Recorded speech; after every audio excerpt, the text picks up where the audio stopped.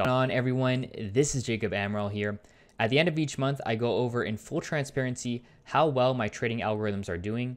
I build my own trading algorithms and invest my own capital in the futures and stock markets, and I show you how well they do. And in today's video, we're going to be going over October 2021.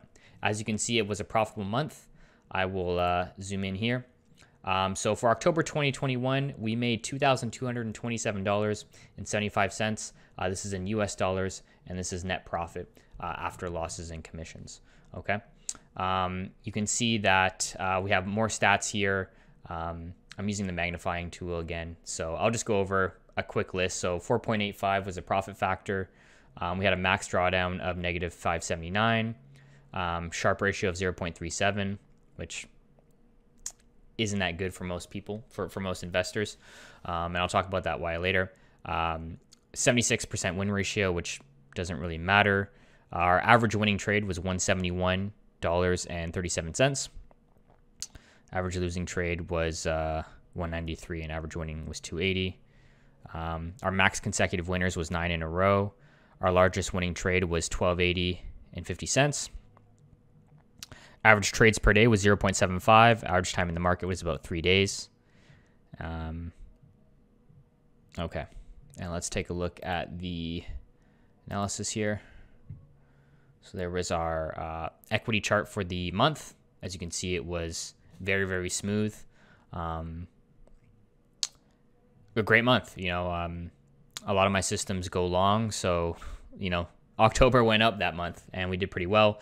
My oil system, my oil algorithm is doing very well as well, and that was able to, that had some volatility in there, and that one goes long or short, so that was pretty good. And then my gold system isn't doing too well. It's not doing terrible, but it's not doing as well as I want it to do. So you can see that there wasn't many trades this month for me. You know, 0.75 trades per day. So, you know, on average, it's not trading every day, which is good, which I mentioned. You know, I only build swing trading systems. I don't really trade intraday anymore because it's very, very tough. It's very, very tough to make a consistent profit that way. But yeah, overall it was a great month. Can't complain. Let's take a look at some of the other metrics. So there's a net profit per day. So on the 19th of October was the majority of my profits, as you can see. There was a couple other days that were decent, but that was a lot of my profits for that day. Let's take a look at, so max drawdown is like the worst day possible. So yeah, the worst day I was down 260, which isn't too bad.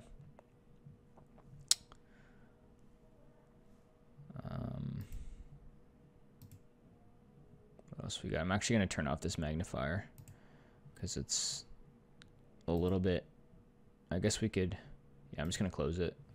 It's getting a little bit annoying now. And actually, one more thing I like to look at is the day of the week. I always find this interesting. Yeah, so Tuesday. Looks like Tuesday was the best day. Yeah, no, overall, it's been a great month. You know, when the market goes down for a month or for a period of time, even with my oil and my gold systems, they're still not performing as well. I mean, they are a hedge, but they aren't making a profit. So I guess overall, if I can reduce my risk on those days. But obviously, my long S&P and NASDAQ future strategies, algorithms, they obviously don't do well if the market goes down, which makes sense. So still really trying to figure out how to mitigate that. And maybe it just comes down to adding more strategies to hedge that. I'm going to be launching a Bitcoin strategy here pretty soon. That is long and short. So I think that'll help a little bit. That's definitely uncorrelated, but I think I still need something else. But overall, great month. Can't complain. Did a lot better than last month. Last month was red, but I think I was only down like $500 or $600, and this month to make 2,000 is fantastic. So can't complain with that.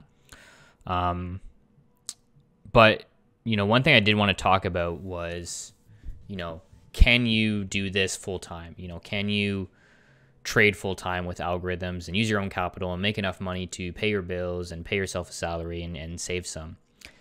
And to most, I would say no. Like, I show you guys how much I make, but this isn't my full-time income.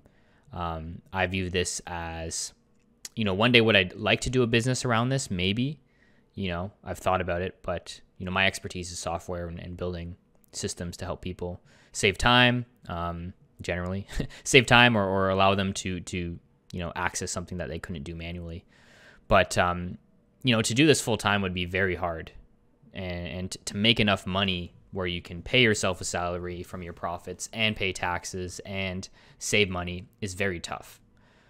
I'll be releasing a video at the end of the year of how much I made, and you're going to see that it's not really livable, because it's not. I mean, I think this year I'll probably end, maybe a 25 to 30% return, but I'm only trading with, around 40K, 40, 50K, right? So even a 20% return on that is 10,000 profit. And after capital gains, it's going to be less than that, right? Capital gains, we'll say we'll take 30% away from that, right? For example. So, unless you have an insane amount of capital, right? First, you have to be good. Like, you have to be have good strategies and that follow best protocols and stuff like that. So that's number one. But even if you're good, you need a lot of capital. And ideally, if you want to make a dent, actually make a lot of money with this, is you need to invest other people's money. You need to get certified and raise outside money and take a fee on that management. That's the only way to make a lot of money in my mind. Because then if you're using other people's money, it's reducing your risk. Obviously, it's more stressful because you're handling other people's money, and what if you lose money, that sort of thing. But that's the only way to make money, right? Yes, if you have $1 million to $2 million liquid cash to invest and run algorithms with, yeah, you could probably make some decent returns. If you have a decent year, say you make 20%, that's 200K in profits. Obviously, after capital gains, let's just maybe do 40% of that. I don't know what that would be. I guess 120K, which is still a great salary. But then you want to also, take bigger or reinvest some of your profits to compound that. And then what do you do with that? Do you use the 120K to pay yourself, or how much do you put that into invest? So generally you want to use other people's money. And that's, the best route, but there's a lot of legal stuff that you have to go through. You have to get certified. You have to get your, Series 3 or Series 7, whatever assets you're looking to get into, pass some tests, pay money for that, then pay lawyers and stuff like that. So generally I would say no. If you're going to invest your money, just buy a long-term index fund, or if you really want to get into algo trading and you really want to start, there's nothing wrong with doing algos and doing with what I do. Just don't expect to make, a massive amount of income. Look at it as another income source that might be able to make you money, and you won't make serious money until you're trading with, high 6 figures or 7 figures. But then again, your capital gains goes up a lot as well. So generally I just recommend having long-term strategies, put in an index fund, that sort of thing. But yeah, that's kind of my rant, I guess. I like to do one of these per video. Oh yeah, and just another proof. So Sim 101 is the paper trading account in NinjaTrader. So if I click this, you can see the results change. If I unclick it, they're actual my account values. So just showing you guys that. Anyways, yeah, this is for October 2021. I hope you guys found value in this video, and if you did, leave a comment below. I'd love to hear you guys' thoughts. I know I've been slacking a lot on the videos. My past 2 videos are my monthly returns now. So I've been very busy, and life's really busy right now for me, but I definitely want to get back onto some tutorials, and I have something launching really, really cool near Christmas time. So stay tuned for that. It's going to help you guys generate strategies a lot quicker and a lot faster, and I'm really excited to release it. So that'll be for Christmas, but yeah, expect some more tutorial videos, especially with Interactive Brokers, TradingView, TD Ameritrade, that sort of stuff. I got some more content on the way for that in November. But anyways, I appreciate you guys watching, appreciate the support, and we'll see you next week. Peace out, guys.